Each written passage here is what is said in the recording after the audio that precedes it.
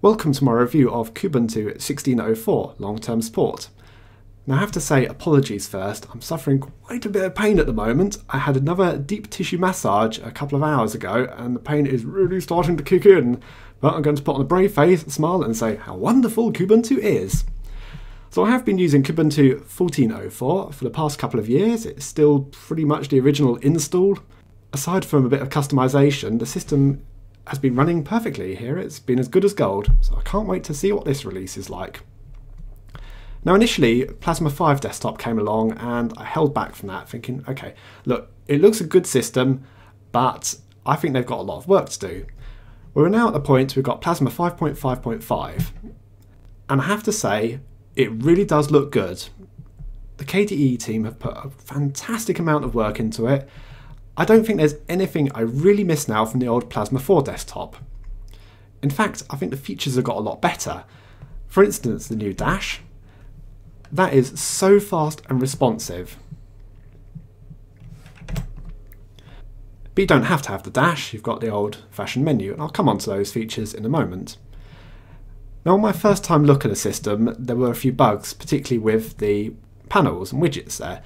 I've just been messing around with it though, and it's been fine, so no bugs as far as that's concerned. Now it'd be interesting to see what the newer version of KDE Plasma is like. I know the Plasma 5.6.3, I think it is already out, but unfortunately that's not included in this distro. I don't think it'd be too hard to upgrade, but it's something I'll take a look at in a later video. So let's take more of a look at the system. So firstly, the application launcher. As I mentioned, I've gone for the dash view here.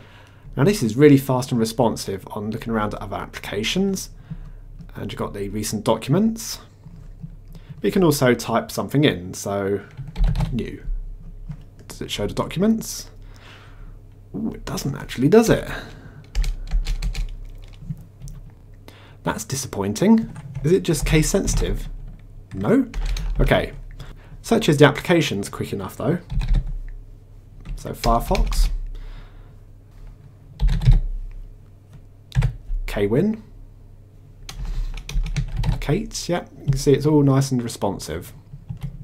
You also got the log out, restart and shut down on the left hand side, but also if you go across to power you've got the option to do a new session, suspend or lock the system.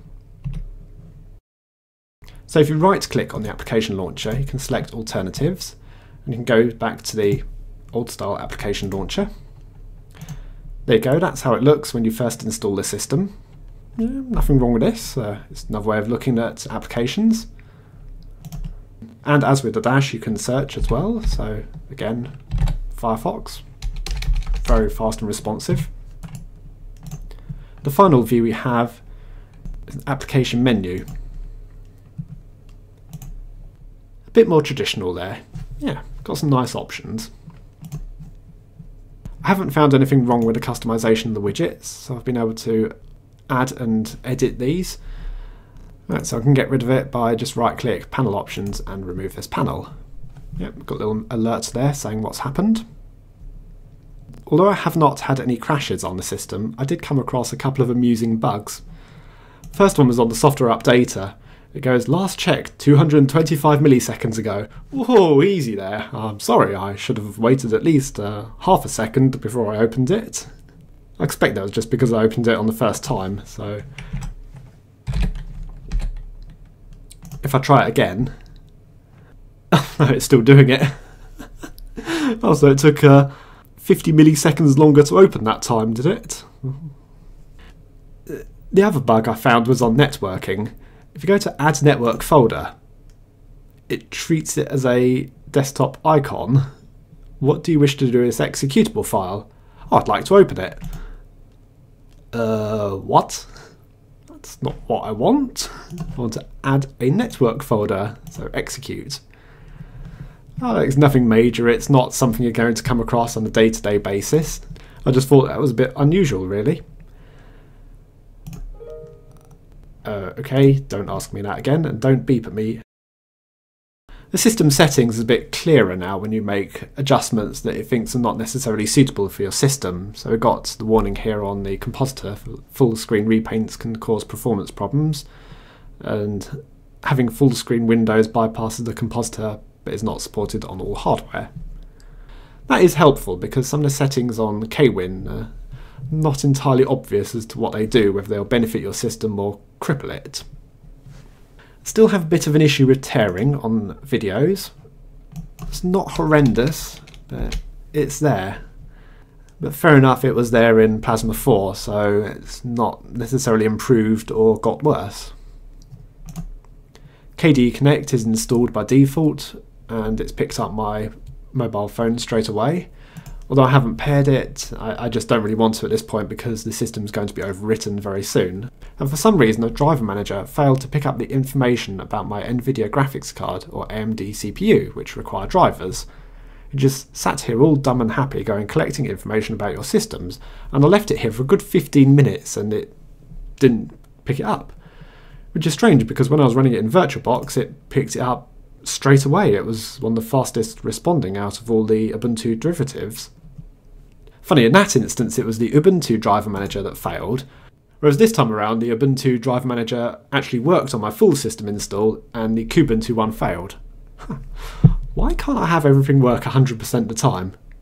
I just wanted a quick look across here at the look and feel on system settings, because there is quite a nice convenient way of setting the look and feel of it. We've just got a couple of easy selectors here about the dark and light application choices. That's a simple view of it. There is more complex method you can do with these individual sections here on the colour and application style. I did more on that on the beta video. I don't really want to delve into all that this time around. I just wanted to give you a quick overview. This is some of the features you can do in KDE. It is a very flexible desktop. There's an awful lot of widgets you can add to it. Just right clicking here brings up the list of the widgets, and you can get new widgets downloading from the KDE Look website.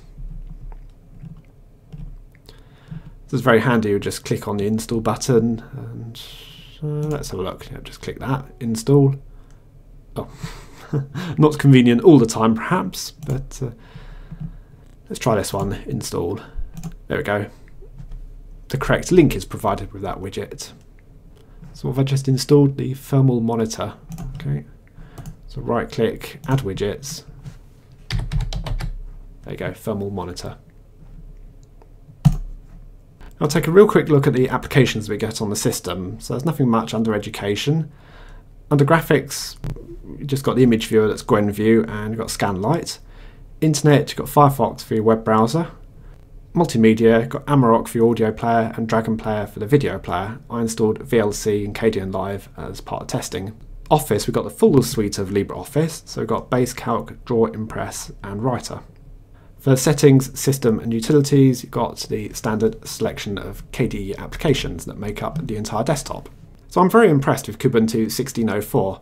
The few little bugs aside, the system has worked, it has remained stable. I've not had any application crashes, which are the more noticeable ones for the user.